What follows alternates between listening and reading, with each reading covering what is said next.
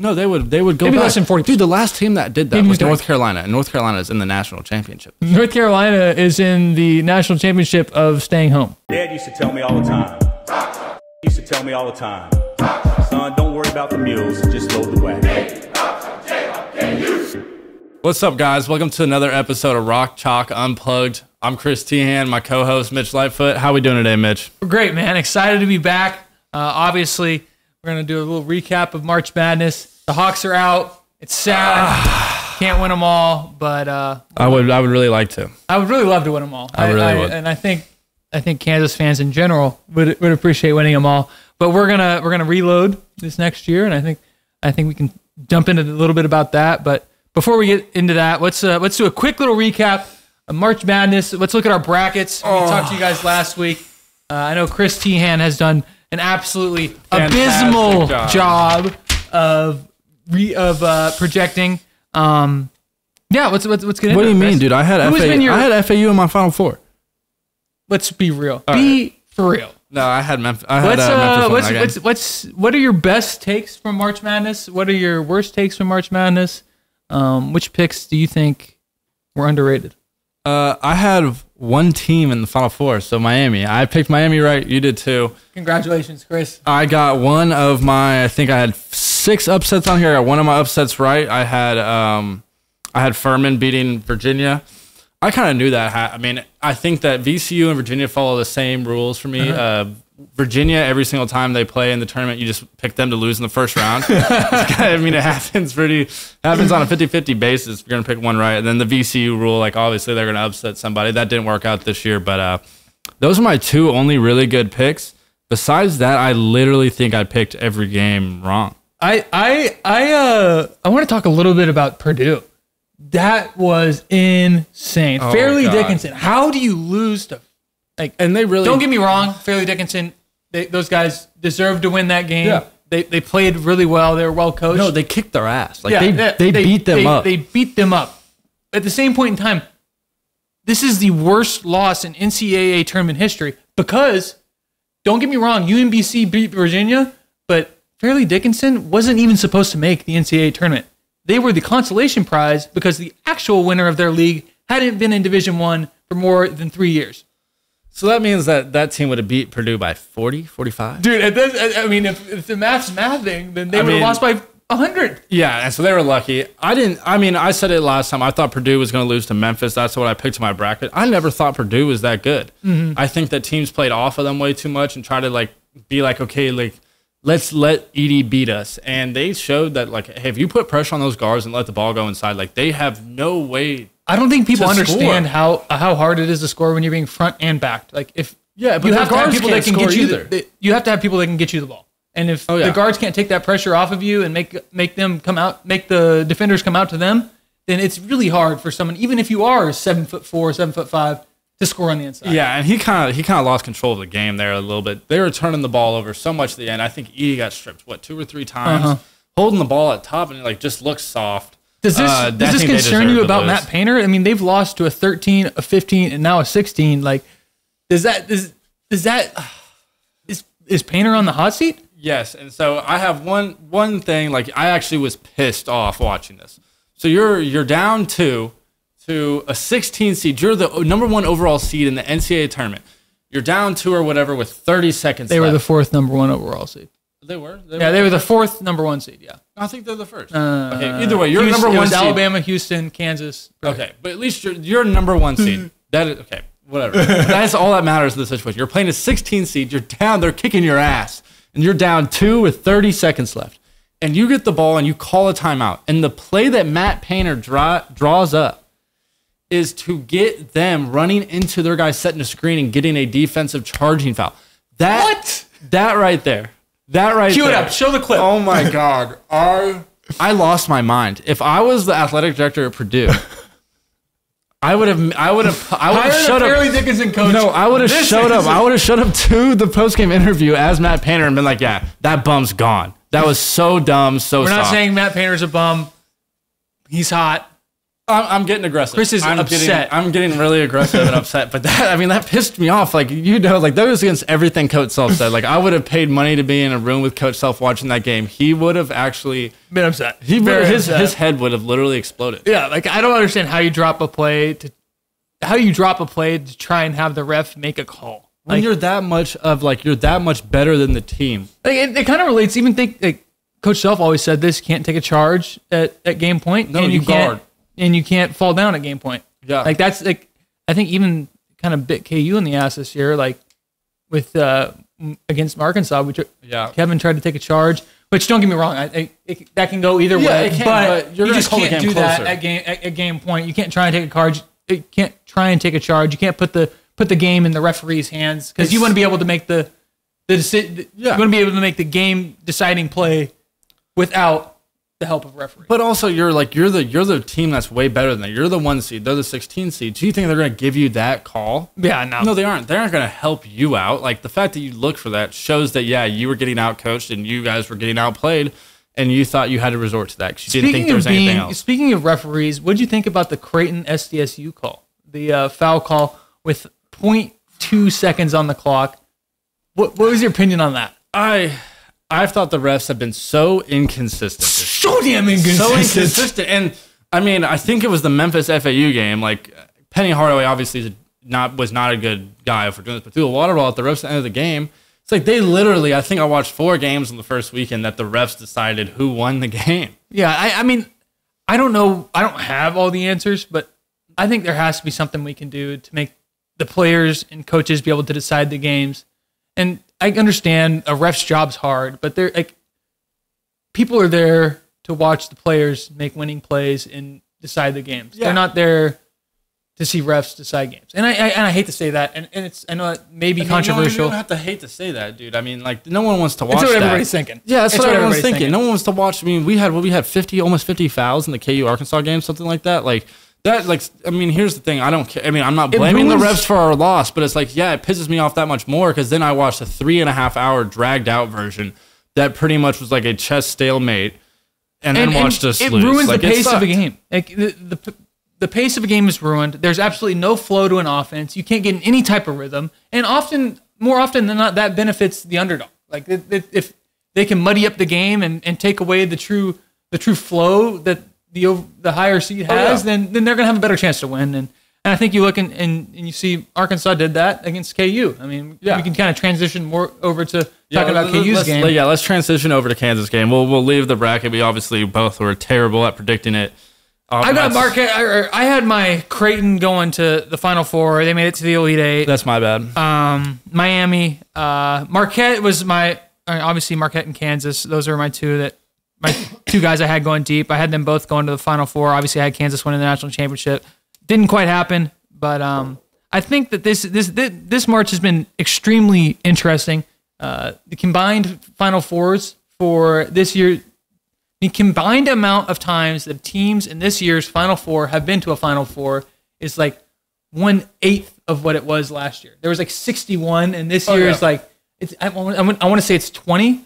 But they're all from they gotta UConn. be UConn. Yeah. They're all from UConn. So I think this year's been very interesting. I don't want to say it's the year the underdog. I think it might just go to show how well that's what I was going to say. I think it was just a bad job by the selection committee.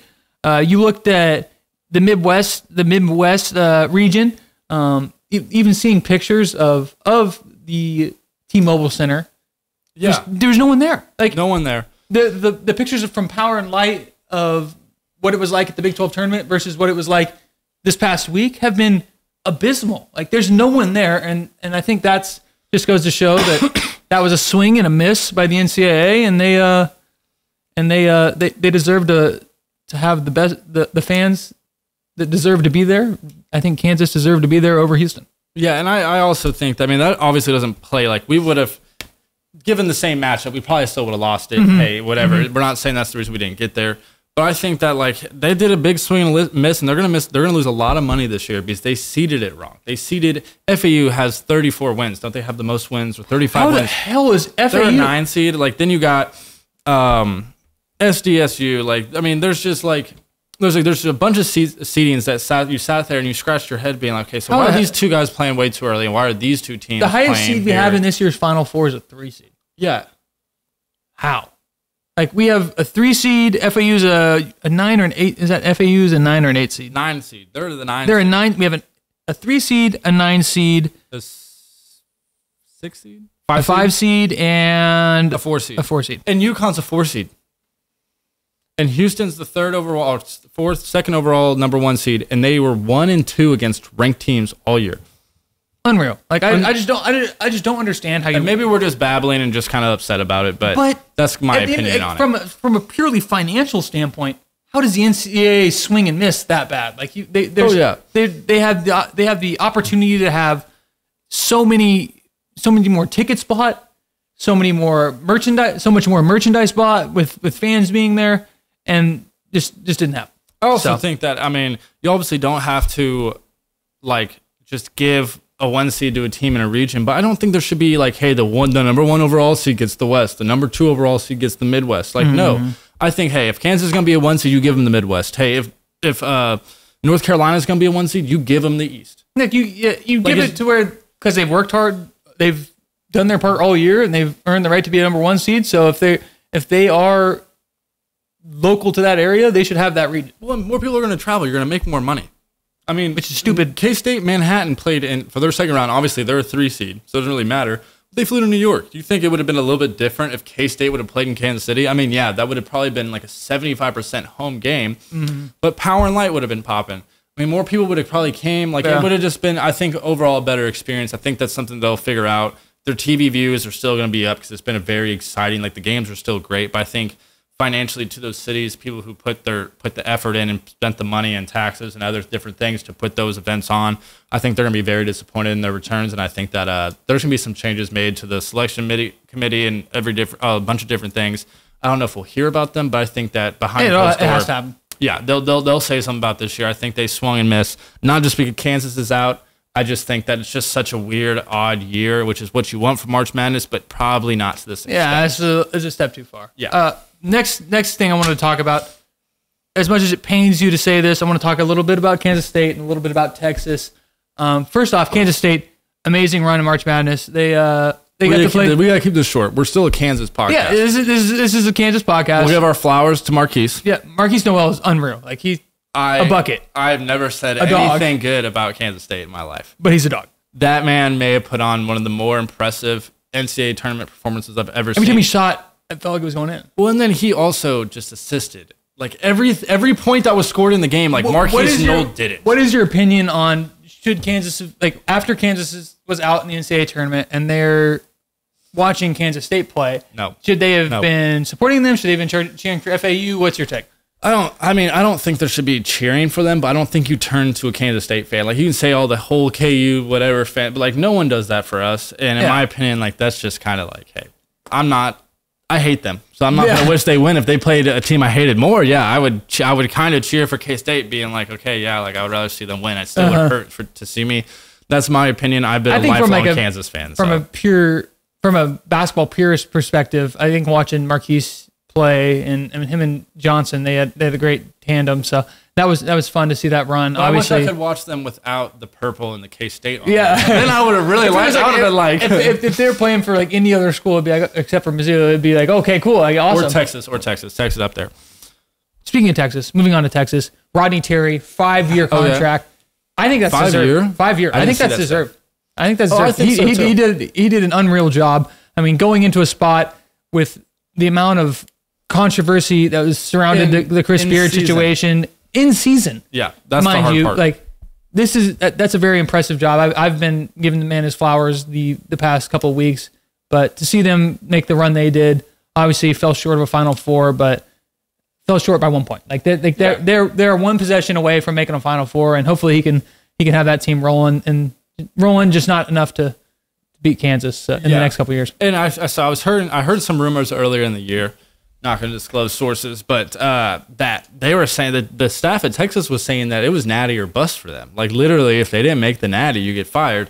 And I think you sit there and like to me, looking on an outside perspective, I hate Texas. I will disclaimer that. I have to disclaimer that before I talk about any school. This is purely professional. But I mean, how could you have had a better year? I mean, obviously you don't drop that one to Baylor, but that's a hard one not to drop. Like that's the only reason they didn't win the Big 12. Besides that, they had one of the better seasons. They outperformed everybody's expectations. They beat our ass twice. If you would have told them that, hey, we lost our head coach, who's Chris Beard's great coach. Yeah. If you would have told them, hey, you lost your coach and now you're playing with an associate head coach who just stepped in, like you're going to make the Elite Eight. And you're gonna lose by one and have a chance. It's gonna be a one possession game to go to a Final Four. I think they would have sold out to take that. I also think you think of the stuff before too. Hey, you're gonna finish one game back in the Big 12 tournament championship in the last game of the year. You're gonna beat Kansas pretty handedly. Then you're gonna go to win the Big 12 tournament, and then you're gonna be essentially the last Big 12 team standing in the tournament. I think even if it's like, hey, we only make the round of 32, I think they take that and they're like, yeah, hey. Sell out. So it'll be interesting. I mean, 5 years. I mean, that's pretty long time for a contract. But hopefully, I think they have a lot of guys on their way out too. Doesn't Timmy Allen, Christian Bishop, Marcus Carr. What's the six? There's 6 man. They're gonna lose Jabari. Oh, Rice. Jabari Rice. Yeah, there's a lot. I wonder if Daisu's gonna come back. If God, he was killing. He was killing. Like I mean, he really came on. He was averaging 23.5 and 10.5 or 10.6. So think about this. I mean, think about the bad breaks the Big 12 had. I mean, in March, like Kansas, obviously Hall of Fame coach has his stuff with medical. You lose Baylor. Langston Love. They lose him. Then you have Texas loses Dylan Daisu. Which he was literally. He was playing. He was their best player, first team All-American. He was their best player at that point. And then you think about Iowa State. They lose Caleb Grill. He was dismissed from the team. Good. Then you think about that was TCU loses Eddie Lampkin. Eddie Lampkin transfers randomly. There's 5 teams that have major players and major individuals involved that can't compete in March. So I think it's rough for the Big 12. I think for what went down, Big 12 performed well. Obviously, I think it's pretty much Big 12 national championship or bust, basically. Well, I mean, we've won the last 2 years. The Big 12 and had an appearance in the last 3. Yeah, and had a Final Four in the last 4. And so, I mean, like if we're playing the numbers game, it's kind of we're kind of due for it. Lovey, because you just brought it up. What's your opinion on what Tom Izzo said after they lost to K-State?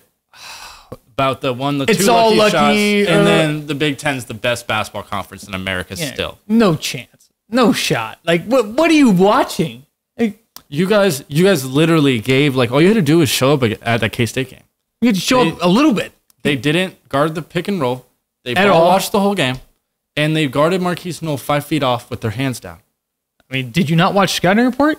The man had 19 assists. Yes, he's going to do that if you just let him pass. How about the play where Noel acts like he's arguing with their head coach, and then... But that's how much they were ball watching. They were doing that the whole game, dude. We were texting each other in a group chat, like every time they get back cut and we're caught ball watching. I swear it could be 5 times. Like, and I mean, there's no way you can come out and say, hey, yeah, the Big Ten is clearly the best basketball school. Clearly the best basketball school. We had one man score...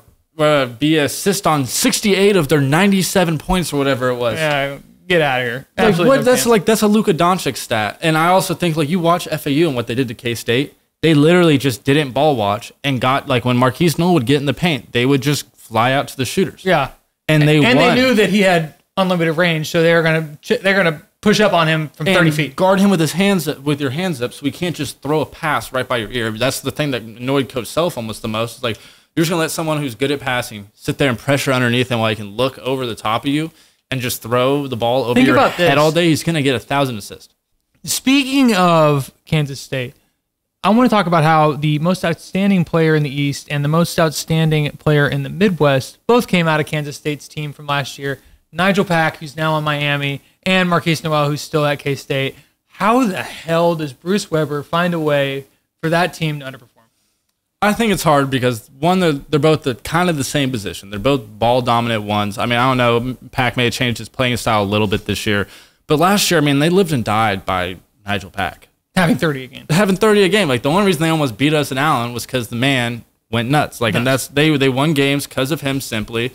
And the games that they didn't, their whole team played absolutely wild, and Marquise played well. But it wasn't like something where, hey, like, we're just going to give Marquise the reins. We have the most explosive player in college basketball. And I think that, like, it kind of played the same way this year. Like, if you look at later in the year, I mean, obviously Keontae had a great year, but in the last couple of games, he was less prevalent because they just gave the reins to Marquise Knowles, and they were gonna let him carry them as far as he could. And he got him to the Elite Eight. But, I mean, you watch the end of that game, you kind of live and die by Marquise Knowles. I mean, he's firing up shots the whole from game. 30 feet. And doing it. But how does FAU find a way to win that game? What do you think that they did differently that Michigan State didn't do? I mean, they didn't ball watch. And they knew that. When you say ball watch, explain to the people that might understand what ball watching is. So when you're guarding, you're not guarding Marquise Noel. And you're off the ball. You're guarding an off the ball man. And you know that Marquise Noel is the best player on the court. So what you're going to do, everyone's attention is going to be on him. But guess what? He's a scorer. He can score, but he's not a score-first guy.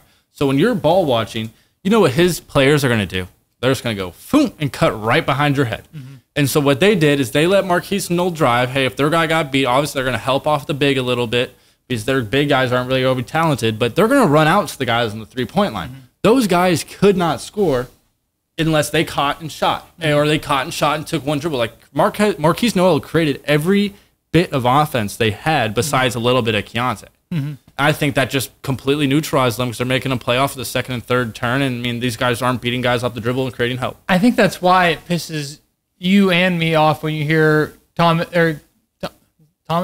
Yeah, Tom Izzo said it. It was Izzo saying that, oh, the Big Ten's the best team or the best conference in college basketball. Like, dude, what are you talking about? Your team couldn't even defend a back cut, or a ball screen. Did you ever let him? Oh my God! Did you not know it was coming? Are you going to help up on Noel, and then are you going to get caught ball watching? Like, that's something that pisses me off. Like, you think the about man who had 16 assists the game before, and you had a week to study. Yeah, and then you give up 19 assists to him. Like, do you not know he's gonna? Whenever he drives to the hoop, people are going to cut. Like, I think that's the thing that Desi Sills and Johnson did really well is they moved. They knew how to move without the ball, and then that's a unspoken talent in college basketball. Especially when you're an explosive athlete.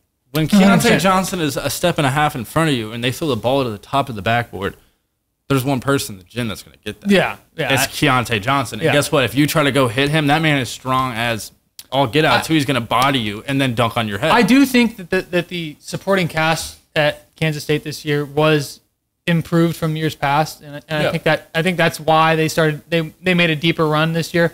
I would consider their run in 2018 when they went to the Elite Eight, that was more fluky than this year's run. This year's team at Kansas State was a legit contender. Like, if they beat FAU, I wonder what the odds would be on them winning a national championship. They have to be pretty dang good. They would have to be pretty good. So we'll kind of switch off of Kansas State. But I have a question. We'll kind of lead this into a Kansas way. So you look at the players off the bench for Kansas State. What do you think was different? Do you think it was the culture that those guys came in the game because they knew Desi Sills knew my job was to go pick up that guy 94 feet. His job wasn't to score. Masood, his job was to try to guard the big as best he could and then hit shots when he was open. I think they bought into the roles better than they had. It kind of explained that. I think it's a product of their success. I mean, they had success. They saw the success that playing it Jerome Tang's way created, and then they bought into it. And it's easy to buy. They got away from it for a little bit. It's easy to buy in when you have success. I mean, it's hard to buy in when you're down and out and you've lost 3 in a row and all the sky's falling and we can't get anything to go our way. But they played well. They strung some wins together. They played hard. And this is why they were able to go on a run in March, is because they were bought in, and teams that are bought in are teams that are hard to beat.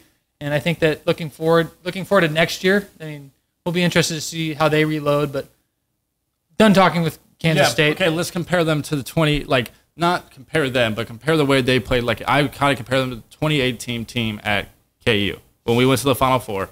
Obviously got smacked by Villanova, but you look at the people coming off the bench. You had Silvio, you had Marcus Garrett. Those guys came in not attack you, but not as talented as the guys that were carrying us there. Yeah, but when you got in the 100%. game, what did you know you had to do? I had to guard, and I knew I had to not make mistakes on defense. Yes. So guess what? I mean, Set good ball screens for DeMonte and run to the rim. If you had 6 rebounds, 0 points, and got to play 20 minutes, you know what? Mitch may have been the best player of that game, simply for the fact that he gave us that boost.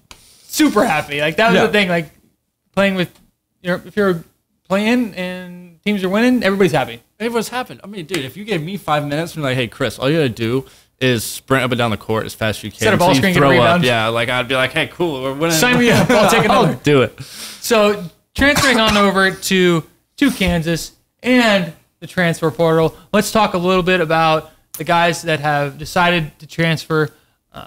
First off, as a disclaimer, I want people to understand that college basketball is a business.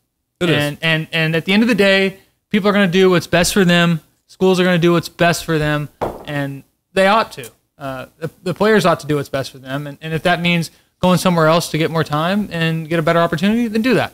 So, guys that have transferred, let's name them off. We got Joe Yesufu.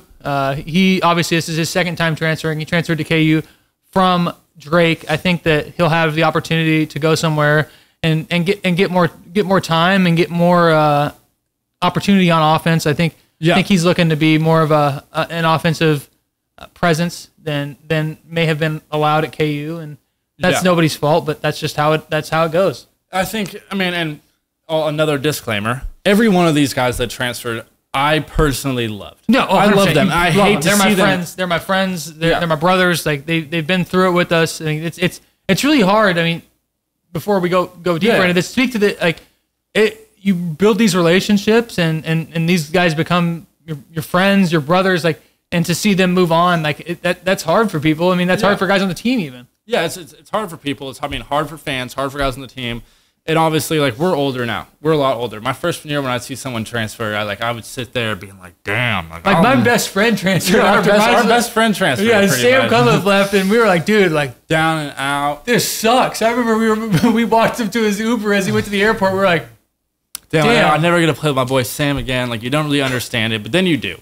It's like, hey, everyone's here for the same reason, to do exactly what's best for them. And I think that, I respect it. Hey, guess what? In my best interest, it was to stay at Kansas. If my best interest would have been to transfer, it would have been no hard feelings with anybody there, no hard feelings with the fans. I don't think there's any reason for anybody to get on anybody's ass, talk any kind of bad things about these guys leaving, because they gave everything they could to Kansas. Hey, maybe they, like Joe. Joe is a guy who he just didn't fit exactly into the puzzle the way you wanted him to. He fit, but he wasn't the exact guy that Coach Self wanted. And I think it's completely okay for Joe to seek out an opportunity where he can be the guy on the team. And he's a great player too. Yeah, 100%. I think one of the guys that kind of more surprised me than others was Bobby. Like Coach Self had talked about how he was going to be the next great guard behind Devontae Graham and Frank Mason, and to see that dog mentality too. Yeah, and to see him leave, I think that it could be a testament to how good our guards coming in can be. And obviously, you got to think about it. That guard spot's pretty locked up with DeJuan. The one guard for sure. Yeah, but it's pretty locked up with DeJuan heading forward. So having a guy with he has 2 years eligibility left. I think he has 2 years left. Yeah. So that's pretty crazy to think.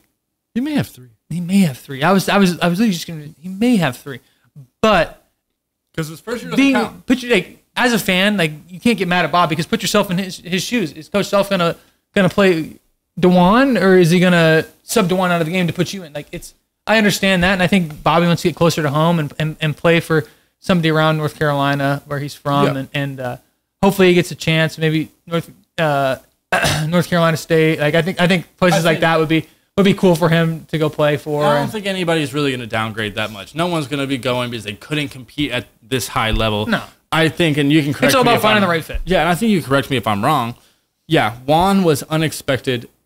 Not unexpected, but to take the step he did the last 2 years was kind even of his step from last year. Like, he played really, he was better than the national championship. He played really well. He played awesome, but he just took a jump to this year. So Juan made that unexpected jump, and then you look here and, hey, we won a national championship next year. What do? You tell a bunch of guys to transfer? No, like, you had a great culture, a great team. They understood it. They can teach these younger guys if we needed them to how to play, and we thought that we could play the way we did with two smaller two guards. I mean, obviously we had Kevin and Grady at the starters, but when you come off the bench and you bring Bobby and Joe, you just don't get the athletes that you did. And the size that you have in your starting group. I mean, and we ultimately, you want the people who are coming off the bench to be very similar to the people you have in the game, so you don't have to change the style of play that you have going on. That makes your life a lot easier if you don't have to change your style of play. Yeah, and I also think that we had a great season. We were a number one seed. We won the Big 12. But I think that you look in the mirror really closely when you're coach self, and you kind of go, hey, could this team win a national championship with the pieces and the style of play we had? And I think his answer is no. I think we were pretty close to our ceiling. We won a lot of games that we probably shouldn't have, and got lucky that the league was this good. I think, you look yourself in the mirror and say, hey, those guys are great. And I think that Joe and Bobby will be guys that we look back at next year. Not look back at, but we'll watch them at their respected universities. Joe's going to be a guy that probably averages above it's going to get 14, 15. 14, 15 a game. And I think Bobby will be a guy that guy. get 12 and 6 assists. And maybe a turnover. He's going to have a 3-to-1 turnover ratio. Yeah, he's going to be a good player. And then I think that I want people that are watching to understand this. Like, even after guys transfer, we're still friends, and we cheer for you. Like, I remember, I'll tell a story. Like, it was my sophomore year. This is your freshman year. Yep. We were during NCAA March Madness. We were away. It might have been Indianapolis, but we were watching Western Kentucky play, and Dwight Colby, who had been at Kansas the year before, I got to play with him my freshman year. Coaching staff and players are like, before our 10 o'clock snack meal, we're cheering for Dwight as he's playing. I think that is so cool. Like, once you're people always say, once a Jayhawk, always a Jayhawk. Like, that is so true. Like, we're still gonna support you. Our coaches, our players, we're still gonna have your back. Like, we're still gonna watch you. We're still gonna wish the best for you. And I think that these guys transferring, we're gonna support them. I hope the fans do as well. Yeah, and I think that also it's important to note that there's very rarely, I don't know if I've even really seen one at Kansas, where a transfers because they're disgruntled or there's a bad relationship between the players and the coach and the whole team. That is never the case. It is strictly both of them agree that, it's a business decision. We don't fit our mold. We love you as a player. We want you to be as successful as you could be. If your ultimate dream is playing at the highest level, going to the NBA, maybe there's a different spot that can give you a trampoline to that. And they help you too. Yeah, they leave. I mean, there's been examples. Coaches aren't leaving. The coaches aren't going to leave you out to dry. They're going to give you a list of teams they think you match with. They're going to put in a good word. They're going to send your film over. Yeah, it's everybody's watching out. We're still watching out for you. Especially we won a natty last year. I mean, you're part of a national championship team. You're gonna those guys owed a certain amount are going to be ingrained in Kansas history forever. Yeah, and that's what I told all those guys I talked to after they'd been like, hey, I hate to see you leave. If you ever need anything, let me know. Yeah. But hey, also, you're a national champion. Don't ever forget. Yeah, no one can take that away from you if they talk anything. Yeah, so congrats. Congrats, Chris. Congrats. So moving on to the next one. I mean, obviously, Zach Clements. Yep. I think he came into a spot where he was playing behind Dave and myself, and those are two veteran guys, and very different gameplay style as well. It's hard to displace veterans when you're a freshman. I think it can happen, but it's hard to do. I think you saw him this year. I mean, he struggled with injuries a little bit. Yep. KJ had that spot pretty locked down. Coach, another guy where you don't we didn't recruit KJ Adams to be a 5-man. We didn't recruit KJ Adams to be the most improved player as the 5-man and pretty much be the outside of the Sioux, maybe be the best 5-man in the league. Yeah, and I think that, I said before, you want your guys on the bench to emulate the guys that are starting and they're in the game. Yeah, I was going to bring that up. Where Zach's game couldn't quite emulate more opposite of KJ's game. So KJ's he's a freak athlete. He's gonna catch lobs. He's a bulldog. He's gonna rebound, defend. Zach's game was more of more finesse, pick and pop, shoot threes. There's differences between their games. That's why I think Ernest and Zuby's. That's why they got a little bit more of the minutes, is because they played more similar of a role that KJ played. Yeah, and I think that also with a guy like Zach, he didn't get massive, and he wasn't the best defensive guy. So if you're going to play with him, you're going to play through him offensively. You're going to play with him shooting threes. Obviously, not what KJ did. KJ short rolled, but also I think defensively, you have to play a bigger lineup that you can kind of switch five and hide And so, him. is Zach a good enough shooter to take away shots from Jay Will? Is he a good enough shooter to take away shots from Grady, Kevin? Like, that's the thing. Like, I don't think there's really an explanation to be like, that's love Zach to death. Love him to death, but you can't. And those are guys take away shots from Jay Will, Grady, Kevin. Like, and Jay Will earned his stripes. 100%. And Kevin earned his stripes. And Grady is a 5-star recruit, a generational talent shooting wise. Who's going to be a lottery I hope pick. Be a lottery pick. Yeah, I'm not knock on wood, but I want him to be a lottery. Yeah, and so it's not like Zach isn't as good as those guys, but those guys get the right to do it first. Yeah, 100%. And so guess what? They performed and they did it. So he never got a shot. Just kind of is what it is. Yep. And last transfer so far. I mean, there could be more to come. We not 100% sure yet. Hopefully, everybody finds the right place. But Cam Martin, obviously, he's transferred away from KU. He got a medical redshirt this year after a 5-day injury. There's not a ton that can be said about it. Obviously, he had a tough draw. Tough draw. I mean, you get injured and you can't play as much as you wanted to this year. So. And then when you come back halfway through the season when we're a top 5 team. Yeah, I think you saw that same problem with Sam Cunliffe when he got healthy from injury. He got eligible. Yeah. And there's a lot of examples of this in general. Plugging a person in halfway through the season once the team already has gelled together is something that it's more often than not isn't going to be successful. Especially a good team. Like it wasn't like we were losing games and we were out of the race. Like, no, hey, we were heavy in the race. We were a top 5 team in the country. So what are you going to do? You're just going to try to fix something that's not broken? Yeah. The answer is no. You're going to play with the pieces. And you're going to let them carry you as far as they can. And people need to understand that. Like it's once you already have a system rolling and you got some momentum with the guys you have on, throwing another guy into the works is gonna mess that up. And you're taking 3 steps back to maybe take a step forward. Like maybe you can take more steps back. Like there's no guarantee. There's more opportunity to take a step back than there is to take a step forward. The risk outweighs the reward in that point. I mean, there's a very small chance of it. So that's all the transfers. Obviously, we wish them all well. We hope they find success. Speaking of more of the new guys coming in. We'll talk about the guys that are available in the transfer portal. Today, actually, Caleb Love from North Carolina put his name into the portal, and I saw people saying, oh, I don't know if he fits our play style, But then I think back to Remy Martin. Remy Martin had a ball-dominant scoring personality at Arizona State and was able to come to Kansas and change his MO, if you will, and give us one of the best 8-game stretches we've ever seen. Do you think that could be a thing where with Caleb Love, a ball dominant scorer, could do the same as well? I think because we lose a lot of scoring. We're losing Jay Will, and we're going to lose Grady, and we're going to lose Kevin. Like that's a lot of scoring that we need to replace, and we need to find guys that can do that. Put the ball in the basket. I understand what you're saying. I very much understand that, but I think that Remy and Caleb are kind of different. Like I understand on paper how you say like, hey, they're ball dominant guys, get up a ton of shots. They're more of a volume guy who's going to hit 40% of them and be able to get those shots off and get good looks. I think Remy's one of those dudes that like he literally is a power up.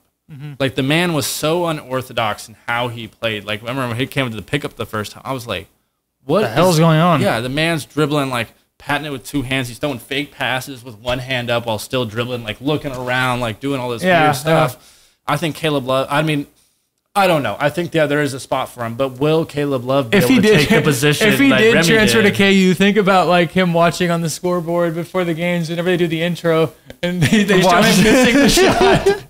Yeah, there's no shot that he's back Kansas watching. I didn't even think that there's Caleb no shot. Miss the shot on the scoreboard, and then being like starting at point guard, Caleb Love. Like, bro, I can't. Isn't that the guy that just missed it? So yeah, I thinking back on that now, I might have changed my prediction. There's no way he comes here because I would never, like me personally, would never be able to watch that. Probably the biggest miss of your whole career, every game before you play. Or he could just be a dog here because he'd be so pissed off every game. He would never need to motivate the guy. He would always have motivation from the pregame warm-up. He would be such a nice guy. Maybe not even be that good in practice, but as soon as the game turned on, he'd be an asshole. Yeah, you'd have to be at that point in time. I mean, yeah, that would thinking other transfers available. I think that people are gonna start to figure out that Bill Self has a plan.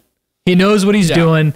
Him and the staff have already figured this out. kind of explain to them what goes into recruiting and what goes into this transfer portal. So I think that, hey, we have a lot of guys leaving. So we have 7 guys, right? I mean, we have 4 guys leaving right now, but with an opportunity for a couple more to leave if they choose so. Jay Will, I mean, I think Jay Will and Grady. I don't know what Kevin's situation is. I think that, but we have an opportunity to lose 7, a very high likely, more, almost positive. We're losing 7 guys. Yeah. So here's what's going to happen. So I mean, this is not their favorite part of the year. Obviously, they love winning games and traveling around, but this is a fun time for them. Hey, they sit down in the office and they kind of look themselves in the mirror. They maybe watch film from this year. They kind of look back on certain losses, see where the deficiencies may lie, and what they can shore up with the transfer portal. Yeah, what they can shore up, and they guess what? They're going to plan out a scheme now. Hey, we're pretty much starting from scratch. We're going to have probably 7 guys gone, almost for sure. 4 guys already announced, 3 guys waiting, but we all kind of know what's going on. There could be, and that's the other thing, is there could be more. So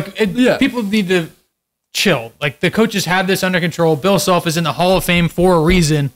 Relax. He's going to figure it out. Yeah, and hey, we're going to be a great team. Will we be the #1 team in the country preseason next year? Who knows? Probably not. Maybe we do land everybody. But they're going to have their little 1 through 5 here. And they're going to have probably a 6-man, a 7-man, be like, hey, here's our starting 5. And the positions that here's the first filled. guy, second guy off the bench. Yeah. And they're going to have a list of exactly how they want to play. For their incoming guys, where they have them, like where they think they fit. And they're also going to have a list of their top 5 players they can go out and get. They don't, in their minds, and they're right, they don't owe anything to anybody. If they can get better in a position, they're going to get better in a position. That's the business. We talk about the transfer portal. It's a business. They're going to have this guy right here, even if it's the #1, if it's the point guard over, like who could beat out DeJuan. If they think that he can do it, I mean, I'm not saying there is a guy like that. They're going to get him in. So it's their job to make sure there's a competition there. And then it's the player's job to make sure they prove why they should be playing or otherwise. And if they don't, guess what? Coaches are going to be like, okay, we have to get little Johnny some playing time because we got him over here. No. We're going to do whatever it takes to win us games and give us the best chance to win games. Yeah. Hey, Johnny's unhappy. Guess what? We're still winning games. We could care what Johnny does. Yeah. It's unfortunate, but guess what? If we were winning. But okay, so they're gonna have their list, and they're gonna have it probably like 5 deep, and they're gonna have their top 5 guys in those positions. Those be the top 5 guys there. Whether they're high school recruits that are still available, some guys they can get to reclass or 2023 transfers. Any way that you can get a basketball player to a university to play next year, they will have it. If they think they're good enough, they will have them listed. And so what they're going to do is they're going to sit there and they're going to actively watch the market. They are watching film on guys. They are reaching out to everybody, and they are keeping track of who these guys are after, or who's after doing them. research on guys. Yeah. The other thing is they want guys that are good, but they also want guys that have good character as well, and guys that are going to be fit our culture, fit the culture at KU, top to bottom. Yeah, 100%. That's what they want. And hey, guess what? When the top guys start going away, maybe they will check a box where, hey, this guy doesn't check all 6 of the boxes, all 5 of the boxes. What? He gets buckets. He checks 4 of them. So they're going to find any way to get these players, whether they're transfers or not, and they're going to sit there and actively watch through. And if the guys start going, they're going to start kind of not being strict about the rules. But then you also think and sit there and think, hey, everyone's freaking out. We lost that many guys, but we're Kansas. Do you think that people who are transferring out, seeing that these huge openings are coming at Kansas, aren't trying to reach out to? Like, we kind of do some of our recruiting ourselves, especially with how much we can offer through NIL. Like, Mitch, you want to kind of talk about how that's going to affect? I think NIL has definitely changed the whole nature of the transfer portal. I think that people don't understand how much it actually impacts it. If you have a good NIL system set up with successful relationships and successful deals already done, then that's going to be more lucrative for players that want to transfer there. I mean, because at the end of the day, it's going to be dollars in their pockets. And I think that if you have the chance to come in and be the Jalen Wilson of this next year's team, you're going to have a chance to make $500 to $700, $1 million. Like you can make some money. You can make a lot of money, comparable money to what you would make in your first year in the NBA by playing still at college. And I think that that's lucrative enough for anybody to want to play at KU. I think that there's no better school that supports their basketball program quite like Kansas, whether that be from NIL to the fans to the culture that is built, the relationships that are built from ex-players, ex-coaches. I think we saw that at the 125-year reunion. I mean, you have Hall of Famers coming back to celebrate with their ex-players and with guys that they didn't get the chance to play with, but at the same point in time, they're just as much like family members with them because they had the experience of playing at KU. So I think that the attraction to Kansas is much more than just NIL, but at the same point in time, NIL plays a big part. It plays a big part, and then also I'll go a little bit into like, hey, the platform that you're playing on. Those guys, hey, you have a guy averaging 30 points at Florida Gulf Coast or something, and they're obviously don't get the NBA looks they do. How many nationally televised games are you going to be playing on? Maybe a handful. Whereas if you're playing at Kansas, you're going to get every single one of your games is nationally televised. And you're playing in Big Mondays and Super Tuesdays. You're playing the Champion Classic next College game days coming. Like we're playing in Maui next year. Like there's so many different. I mean, Big 12 tournament, like Big 12 games in general, like they have their own days. Like it's just like there's a lot of opportunity there to get looks, and also like, hey, if you're a borderline guy who's a great college player who's looking to break out to the next level, like they're gonna want to play on a stage like this. I think that's what you see really high recruits going to Kentucky's, going to UCLA's, Duke's, Kansas's. It's because those reasons. Then you have NIL on top of it, and then also just the fact that, hey, we've had success, and we also are one of the most historic programs of all time. So I think that, I mean, it makes it easy for us to get guys. Not easy for us to get guys. I'm speaking too soon, but there's a lot of attraction there. We have a lot of liquidity is what I would call it. We have a lot of things to get rid of, but we also can replace those pretty fast. And I think that's kind of what we're looking to do this year, completely change it up, and hopefully it's going to be a new team next year. I think people need to also they need to prepare themselves for a lot of new faces, but at the same point in time, once those people get here, they're going to be a part of the family, and they're going to be working towards the common goal of putting another banner up. And I think they're going to see the amount of support that the banner we hung in 2022 generates, and they're going to want a piece of that for themselves. And I think there's nobody better in the country to do it with them than Coach Self and the staff and the fans.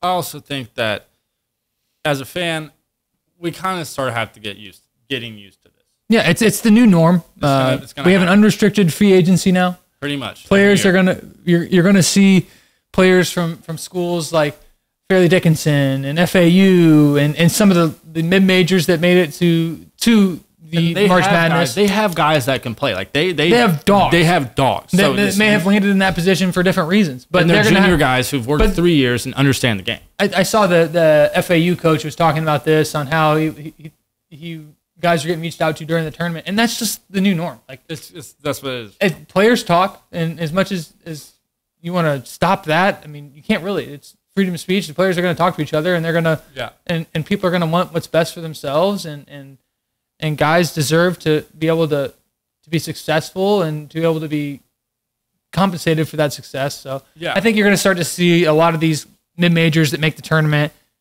lose guys to other schools because those other schools can offer them a more lucrative, but at the same time, a higher platform to play on at a more consistent basis. Yeah, and I also think you have guys recruiting. I mean, hey, if you're watching FAU beat K-State or whatever, and you're on K-State, and you see their 3-man's killing your 3-man, and you think that's the piece that you need to come back. I want that. Come on. Yeah, so you're going to be hurt. You're going to be thinking about that immediately, and you're going to think, hey, like, dude, they just upset you. They're the most happy team in the world. How would they feel to play with you and be able to be a part of that? I think that, like, hey, that's the new norm. It's going to happen, and especially now with the no-sit-out rule, that's going to be happening a lot. You look at the dude from St. Peter's last year going to Bryant right away. Like, there's a lot of guys who played in the tournament. Who bada really bing, bada boom, new team. Joe, yes. Yeah.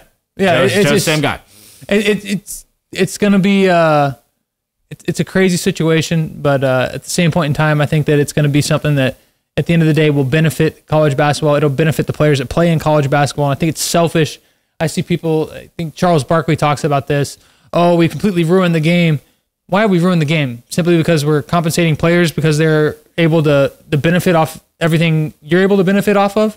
Anything any other regular student would be able to benefit off of? I think that's bogus. I think guys and they were heavily restricted, and you could lose years. I think guys having the ability to support their families and having the ability to put money in the bank and build for their futures, I think that should be celebrated and not looked down upon by others. I really it gets on my nerves when people say, "Oh, we shouldn't be playing." Who is that? Who are you to say that? Like, no, you're sitting on do you the know couch. do you know how much these schools are making off of these players? Do you know how much the NCAA in one March Madness makes $1 billion off of these players competing and playing? They didn't want them to do that. Like, they didn't want NIL. I mean, obviously, California literally put the pressure on and forced it. We're just like, hey, yeah, we're done with this. They are tyrants about it. We're done. Yeah, so we're gonna force it. Hey, guess what? Match us. Hey, we're gonna have every player in the country come to UCLA and USC. Like, it just may be them against everybody. NIL is a good thing. I think people need to understand that it's a positive. It's for the better. Have happier players. You're gonna have better basketball being played. Yeah. You're gonna have players that have better situations coming out of school. And they're gonna be staying longer. I think that's something that like people forget too. Like, there's gonna be a lot of guys that. Drew Timmy's of the world. Drew Timmy could have left last year. And Jay Will. Jay Will could have left last year. Yeah, and they're borderline. They had a great season. They came off a national championship. Like, every other instance, a guy like Jay Will leaves because they know that, hey, to get to... Hey, I can make some money next year. I can go play... I can go be a second-round draft pick and maybe work my way into a two-way or things like that. And make money starting off. It's like, hey, I'm still going to make money, and guess what? My draft stock's not going to fall. I'm probably going to be It's going to raise. Like, I think that's the thing. You look at Jay Will, and that's a great example of, hey, look, he came back to school, made money within name, image, and likeness, raised his draft stock, and guess what? Now he's happy, KU's happy, and whichever team is going to get him in the NBA is going to be happy too. Yeah, and he learned. I mean, also, like, I think a lot of people were failing coming out early because they didn't learn the stuff that Jay Will had to learn. He had to learn how to be a leader, and also when you stay there, he had to learn how to guard. Like, he had to learn how to score in the Big 12, which is not an easy task. No, and maturity. I mean, hey, Jay Will could have been the same player at 18, like the same skill-wise that he was now, and the gap would have still been the same in his scoring and everything else because the maturity with the game, the maturity of how you walk in every day to lift, practice, the way you treat your whole day, like the maturity just helps you treat your body, yeah. And I think you look at everybody like Devontae Graham, Ochai Agbaji, CB came back, and I mean Jay Will, like there's all guys that came back, and Frank Mason. Yeah, like they changed the way they approached everything through maturity and just became that much more locked in and that much more dedicated, and it really paid off for those guys. And I think that everyone needs to understand that this next year going to be interesting, going to be new, but at the same point in time, you've got one thing that's going to remain the same. You're going to have we're Kansas. You're going to have the fact that we're Kansas. You're going to have the fact that we're returning DeJuan Harris. We're returning KJ Adams, guys that played in big parts in this past year's team. And then Ernest played great to end the year. And you're going to have Zuby. There's so many different. MJ hasn't left yet either. Yeah, I don't know anything about that, but we know as much as you guys do. We know, like literally, like I'm being honest, like he hasn't. So like you have guys. So I mean, the guys on next year's team, there's going to be new faces, but at the same point in time, we're Kansas. We're going to play basketball at the highest level, and we're looking forward to this next year. And we have a Hall of Fame coach too. So yeah, that doesn't hurt whatsoever. He knows what he's doing. I promise you that. He has a plan. He's a man with a plan, and his staff is out there recruiting as we speak. His staff is out there reaching out to players, reaching out to families. There'll be some Woj bombs in this offseason. I think you guys will be very Should pleasant Christiane become the new Woj? The Woj of Kansas Athletics? I just got to get a rat back inside we got to figure that out. Yeah, we got to get our way back in there. We got to have like reporters calling you and be like, I'm really thinking that so-and-so is coming to KU. I'm just going to start making up rumors. I'm going to have Rocket, do the PFT thing. And just start tweet random things. We'll have Rocket be my burner account, be like Rocket the insider, and like have him break all the news and just be like a dog. But then also just tweet a bunch of random stuff. For those that don't know, that's from Part of My Take. He has his PFT has his dog that tweets all of his leaks. And leaks. And the dude literally just tweets like 100 times a day and just write like on every Leroy. 3 or 4. Yeah, Leroy. He's right on every 3 or 4. But guess what? He beats Adam Schefter once or twice, and that's all that matters. If I could beat Matt Tate and Gary Bedro one time, it would make my life. Or Mike Vernon. Yeah, Scoops. Good luck. Okay, so hey, we talked about Kansas a lot. What do you think about the Final Four this weekend? Who do you have? What do you think the matchup's going to be like? Looking at the Final Four this year, I think you got FAU, you got UConn, you got Miami, and you've got, I'm forgetting the name. FAU, San Diego State. Brian Dutcher is the coach there. I think UConn's rolling. Dude, I really think they're obviously they're the highest seed remaining, but they're the team to beat. They've been steamrolling people. They put a beat down on Arkansas. They handled their business. They put a whooping on Gonzaga. As much as I'd love to say I think Kansas would go on a run if we beat Arkansas, I don't know. That seems like a buzzsaw right there if you're asking me. And they're playing great. I mean, I've predicted literally everything wrong, like every time. So Chris is gonna pick. Every single time. I mean, people ask me on the street and everything, like, who do you like this year? Like, when do you watch it? Like, what do you think? And every time a name comes out of my mouth, they lose. So I'm not gonna pick. I'm not gonna pick anything. I think the UConn looks very, very good. So saying that Miami's gonna win. I mean, I think Miami's a great team. I think UConn just has too much size for them. FAU versus San Diego State. I think that may be the best game that we watch. I think that is going to be a dog fight. I think FAU is going to be a Cinderella. It's going to be awesome. But guess what? They're going to run in. What? They're going to run into either. Like, don't get me wrong. San Diego State's good, but if they run into UConn in a natty, what happens? Okay, think about this. Yikes! What happens if FAU wins the natty though? Dude, that's unheard of. Dude, that's what I'm saying. Like, I don't like unheard of. Like, that would be insane. I think they're plus 550 to win the national championship right now, which is if you would have. I mean, at the beginning of the year, it was probably dumb. Yeah, it was probably plus like 30,000. I mean, yeah, but unless you're a FAU fan, you're not going to take any of that. Yeah, but like just as like a media outlet, as the NCAA, like, are you going to sit there and be like, they just broke the system? Do you think their coach leaves? Do you think they'll coach? He has to, right? He has to. If you win a natty at FAU, you leave. Do you think any of their starting five will be back next year? I don't know. Absolutely no shot, dude. But if you win a natty and all those guys can come back, do you just be like, hey, run it back? Absolutely not. I think absolutely, dude. Not. You're at FAU. You're at FAU. You're at FAU, and you're gonna go. There's going to be guys on that team heading to Power 5 conferences. There's going to be guys on that team heading to high major programs. Like, but you won a natty that last year. You won a natty, and you're going to go to FAU, and guess what? It's still going to be FAU. What do you mean, FAU? You're in Florida Atlantic. You just won a national championship. You go back to Florida and live on the beach? You can go back to Florida, but you can go to Duke and make $300,000. But you just won a natty. You don't think the boosters there are going to be throwing money at them? They're going to throw $25 at them. They're not going to throw 25 bands.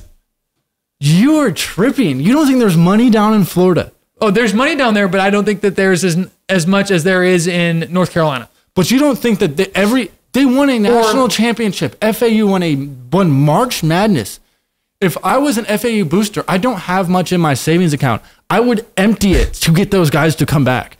Their head coach isn't even going to be back. They would pay him a bag too. They don't. I mean, what? If you can bring the same team back, I would personally, if I was an FAU fan, take out a $10 million loan and pay them all $10 million. If you think FAU's head coach is going to be back at FAU next year, if they win a national, I would almost bet you that he will not be back now.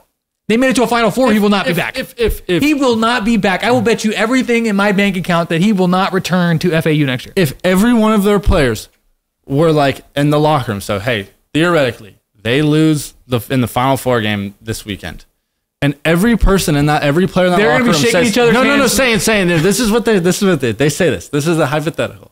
They go, hey, coach, let's run it back. We're all coming back. You stay.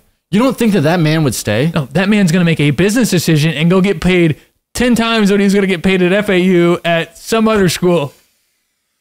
And you know what those players are going to be doing after they lose? If they did lose, I'm not saying they will, but if they did lose, they're going to be shaking each other's hands saying, hey, man, great run. This changed my life. I'm going to be at North Carolina, Kansas, Duke, Kentucky next year. See you later.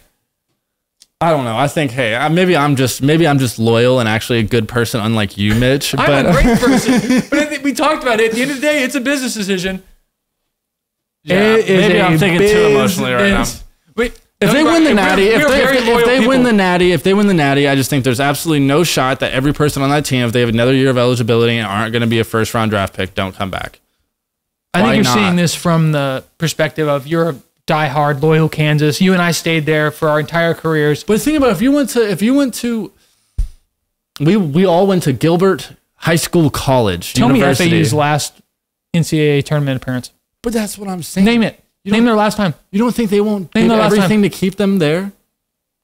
What are the odds they make it next year?